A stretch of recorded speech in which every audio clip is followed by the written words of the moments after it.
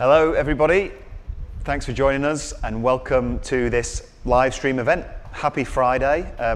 We're here to tell you all about the Department for Transport's consultation on the Bus Services Act. My name is Neil McClure from ODI Leeds. Hi, and I'm Mira Nair from Department for Transport.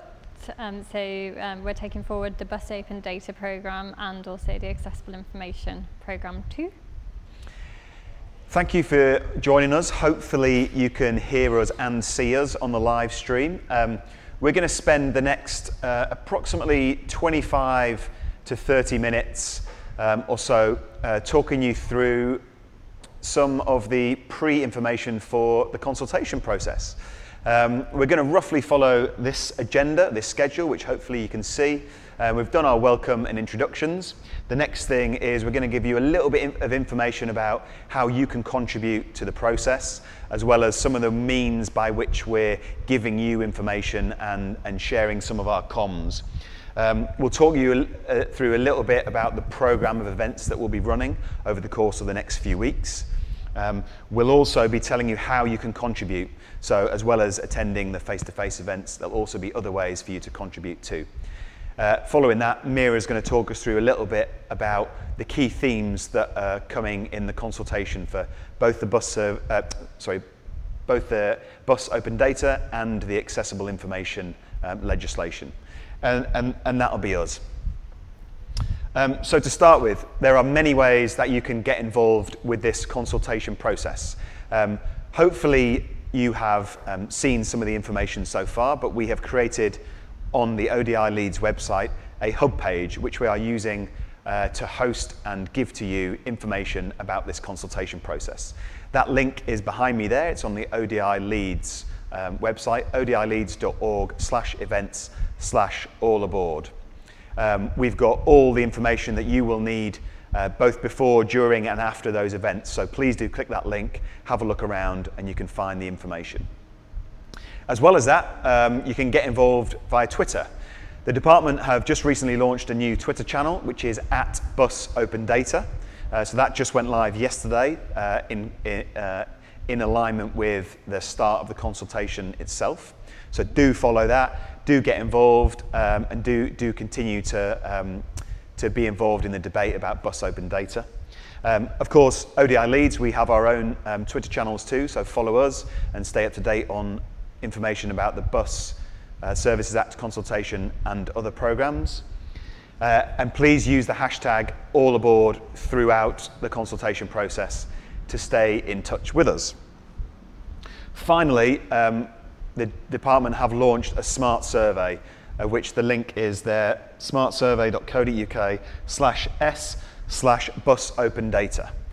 So you'll be able to see more information and contribute to the consultation process there too. I've got a screenshot here of our website that I mentioned before. This is what it looks like. We're not going to do any live demos because they almost certainly fail. So this is what you'll see when you go to it. I would encourage you to click the link, have a look around, find out some information, sign up for events, and that is where we'll be sharing bits and pieces of information with you, which we'll talk about a little bit in this live stream. In terms of the events, after this, we go on a bit of a tour across England. So over the course of the next 2 weeks, Mira, myself, and the rest of the ODI Leeds and DFT teams will be having 4 face-to-face events. On Tuesday, the 10th of July, we start in Leeds. On the Thursday of that week, so Thursday the 12th, we're in Milton Keynes at the Transport Systems Catapult at the Pinnacle there. And then the following week, we've got a further 2 events. First of all, on Tuesday the 17th in Birmingham at the iCentrum. And then secondly, on Thursday the 19th, our final event in Bristol at the Watershed. Hopefully, if you've managed to see this live stream, you will have heard about these events and maybe even signed up. So we look forward to seeing all of you there at those events. In terms of those events, what we'd encourage you is to sign up to attend just one of those events, because all of those events are going to be identical in how we run them. As we mentioned right at the start of the live stream, we're covering 2 aspects of the Bus Services Act. First is bus open data, and the second is accessible information. So each of our events will follow a Part A in the morning and Part B in the afternoon sort of structure. Part A will be just about open data. So we'll have a bit of a brief welcome and introductions. We'll have a couple of lightning speakers, which is a common thing for any of you who've been to any of our ODI Leeds events before. And then we'll get into a facilitated consultation session. We'll split the group into a smaller number of equal-sized groups, where you will all get the opportunity to contribute to each of the different themes and sections of the draft consultation documents. So we'll facilitate that process and make sure everyone gets equal time to contribute to all of the different parts. I mentioned those consultation documents. Following this live stream, we'll make available those draft consultation documents for you so that you can see the content that's in there. And we would like to invite all the people who are attending a face-to-face event to have a read through and get familiar with the content that's in those consultation docs before you attend those events. It really helps us to make sure that everyone's on a level playing field and that people are able to contribute and feedback on what's in those documents. As I mentioned before, Part B will be about accessible information, so we'll run an identical process for the afternoon. Welcome and introductions, a couple of short lightning talks, followed by a facilitated consultation process where we'll rotate the group around and get feedback on the consultation. Finally, in terms of how you can contribute, as I mentioned, we're having those 4 face-to-face events. In addition, we've got a couple of other ways you can contribute to the consultation on our website. We'll be running or making available some collaborative documents, which will be Google Docs. So please do feel free to put your thoughts and your comments and your feedback into those docs. I showed you the link before to the smart survey that the DFT have set up. That will be available on there as well. And there'll be other ways that you can contribute to the process. I'm going to hand over to Mira now, who will tell you a little bit about the consultation process, how it's going to work, and then give you a little bit of a summary of the themes of the consultation too. Okay, so hello. First of all, we're really excited. We've just launched a public consultation for improving information for bus passengers, which, as Neil says, includes both bus open data and accessible information as well. And we really feel like this is a good news story for the department and for for England, Scotland and Wales as a whole. We feel like these are 2 parts of the Bus Services Act that can really deliver some tangible benefits for passengers. And we're really looking forward to seeing you all over the next few weeks at the various consultation events and hearing what you think about the policy proposals that we want to share with you. So as Neil said, we officially launched the consultation yesterday at Reading Buses, so the 5th of July, and our Buses Minister, Nusrat Ghani, who you can see in the image, came along to launch that consultation. We were really happy to be at Reading Buses. We see Reading Buses really leading the way in 2 areas, both open data and accessibility. From an open data perspective, for quite a long time now, Reading Buses have embraced open data opportunities. So they've worked collaboratively with the university and with innovators, data innovators there. They've recently developed, set up their own tech hub to essentially co-locate tech and data innovators and the bus operator themselves and really help innovate within the bus industry. So we see that as see Reading Buses as an exemplar really, and also just speaking to the accessible information regulations as well. Reading Buses are a leader in accessibility too. One of the things they're quite well known for are their colour-coded buses, and as well as being quite a nice marketable device, it actually makes it really easy for people who are blind, visually impaired, to differentiate between buses and services. So Reading Buses was an obvious choice for the launch of the consultation. As Neil said, there's a number of different ways you can contribute. So first of all, we've got a series of events starting from next week, which I think Neil's taken you through the details there, so I won't run through those again, but we hope to see you there. We've got capacity to see about 60 of you at each event, so if you haven't signed up, do sign up, but please only come to one, because the format will be the same at each event, and essentially if you take more than one place, you're taking a place off someone else.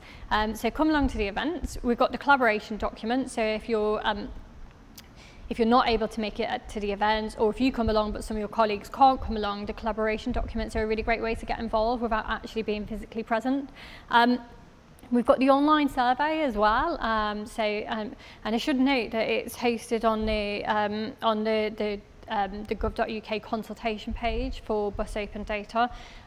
So if you, and there is also a parallel for accessible information. So if you just type gov.uk bus open data or gov.uk accessible information, you'll be taken to the relevant consultation page and you'll find the documents and the survey. So you can read everything that you need to read there, and then you can respond to the questions through the survey.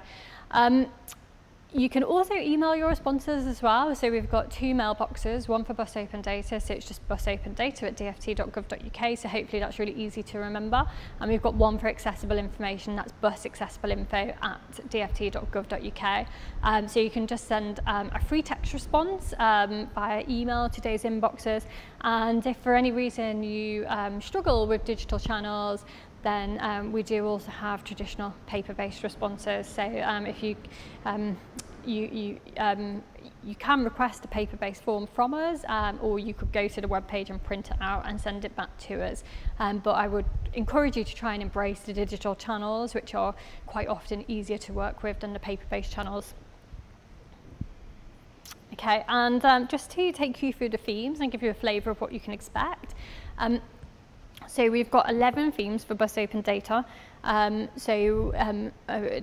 first theme is really more of a background or scene setting theme, and that's just about how we call it the as is, so how we currently offer bus data at the moment. And for those of you who are familiar with bus data, you'll know that route and timetable data is quite open, real-time information is patchy, and fares and tickets data is not open. So there'll be a bit of a discussion around that. We'll talk about the distributed data model, which is the department's proposal really for opening up bus data. So this is really where we put the onus on bus operators to open up their own data, and the department, central government and to some extent local government will facilitate that and support that process, but not necessarily deliver the process themselves. We'll talk to you a little bit about route and timetable information and the proposals there, including the standards that we think we should be working with, the timescales by which we want to require that information, and who should be responsible for providing it. So that's the kind of thing we'll talk to you about. Fares and tickets, again, similar questions that will explore standards, by when, by who, and real-time information too, so we'll talk to you about that. And it's really important that we get the detail right here, so we do really want to have a debate and a discussion with you about it. Also got this, a theme here about the information about the operation of service. So this is essentially a theme about, is there anything else that we need to capture? So other types of data that might be useful are things like punctuality or accessibility. We want to have a really open discussion with you and get your views on that too. We've got information about bus stops, so NAPTAN data for those of you who are already in the buses world. Is basically data about bus stops, and we just want to talk about our views and thoughts as to how bus stop data could be not necessarily opened up because it's already open, but maybe about how it could be actively maintained and who the responsibility sits with to do that.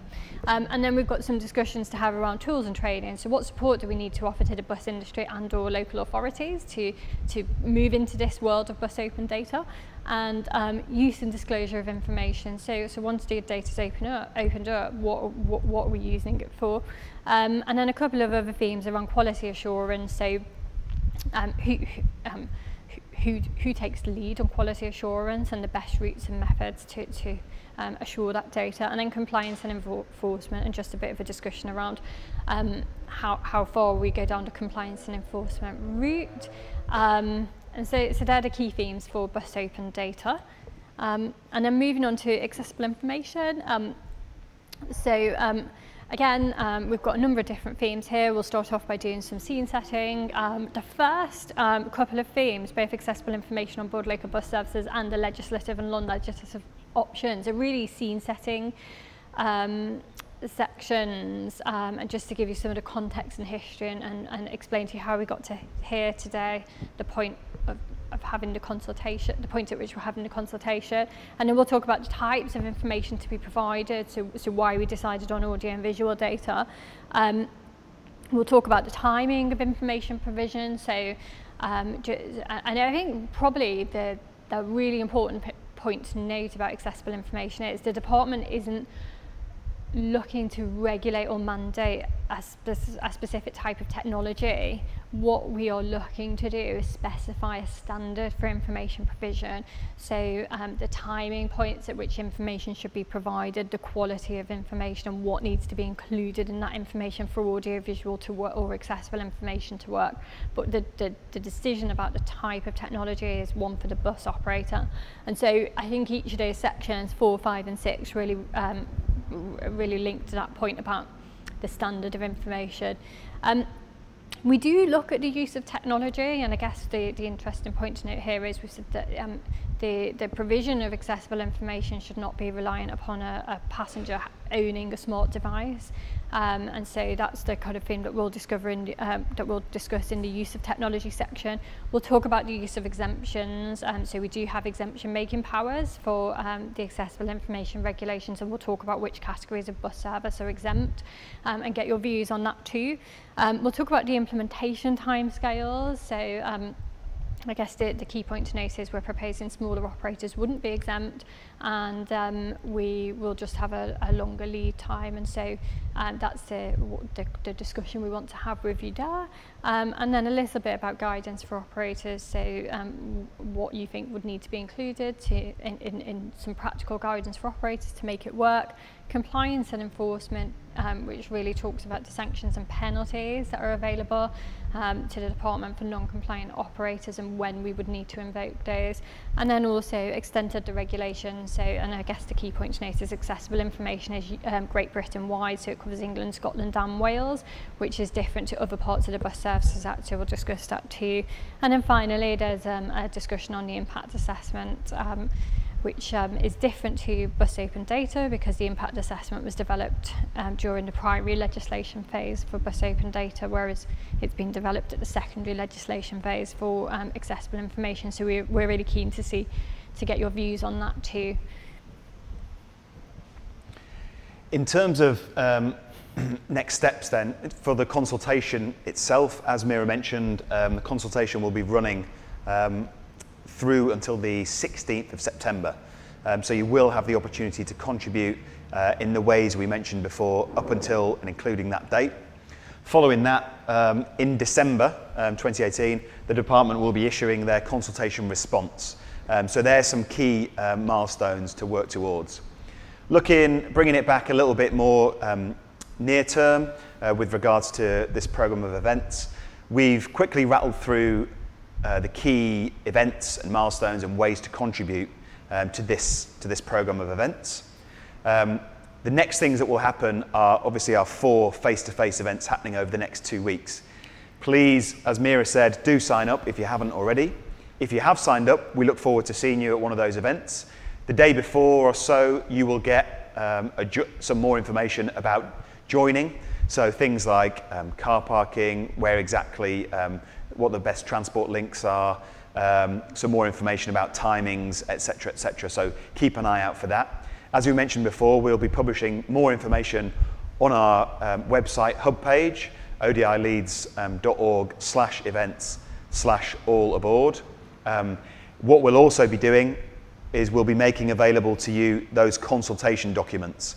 As said before, if you're coming to one of those events, if you can, please do have a look through those consultation documents in advance of your face-to-face events.